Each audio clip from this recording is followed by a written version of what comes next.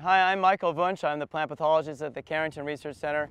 I'm here at the Oaks Irrigation Research Site, south of Oaks, where we do a lot of our white mold research in conjunction with the Carrington site. We typically do our testing in Carrington and down here. This is an irrigated sand, so it's very, very typical of the types of conditions that irrigated producers here in North Dakota and neighboring Minnesota face. Irrigation here is with a linear irrigator, and it is in an irrigated production belt with significant irrigated soybean production. What I'm standing in here is a dry bean study.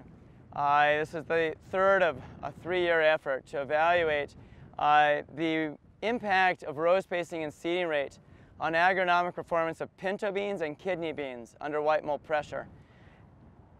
Growers traditionally have chosen wide rows in both kidneys and and pinto beans wherever they're worried about white mold.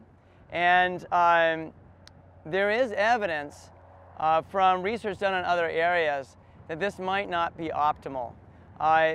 Some very limited research done in other areas of North America as well as in South America indicates that on dry beans, many times the distance between plants is more important than the distance between rows for white mold.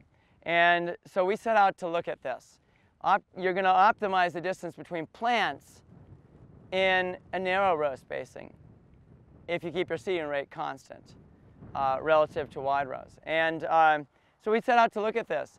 And what we have learned to date over the first 2 years of this study is that in kidney beans, we have minimized our white mold by seeding to 7.5 or 15-inch rows, as long as the white mold pressure is relatively low, below about 30% of the canopy diseased. Okay? And we have optimized our yields in those narrow rows as long as the white mold pressure at the end of the season is less than 50% of the canopy diseased. Now, most growers would not consider either 30 or 50% of the canopy disease acceptable. Very few commercial fields hit that threshold. And with appropriate fungicide usage, you should not.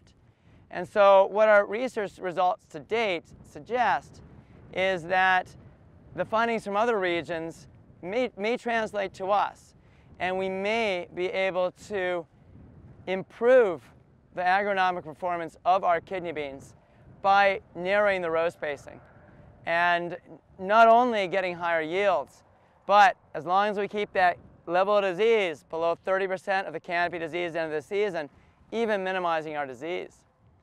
On pinto beans, the story is similar, but a little bit less dramatic.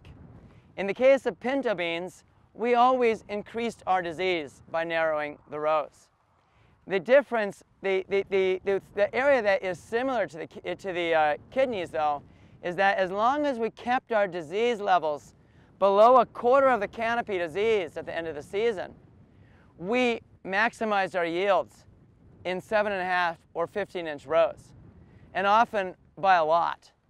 We have big yield gains by having those narrow row spacings. You had a little bit more disease, but not much, and a lot higher yields. And this isn't surprising. When you seed to wide rows, the pinto beans and the kidney beans often enter bloom with still dirt showing between the rows. And so the plants are entering the reproductive stage, and there's a lot of sunlight that's going to waste. That's not being converted to biomass, not being converted to flowers and pods. And white mold is a disease that only occurs when water isn't limiting. It is a high moisture disease.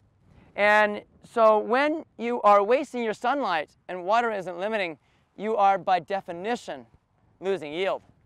And what's happening on the pinto beans is that the yield impact of losing that extra sunlight is greater than the yield impact of a little bit more white mold, at least until you get to about 25% of the canopy diseased.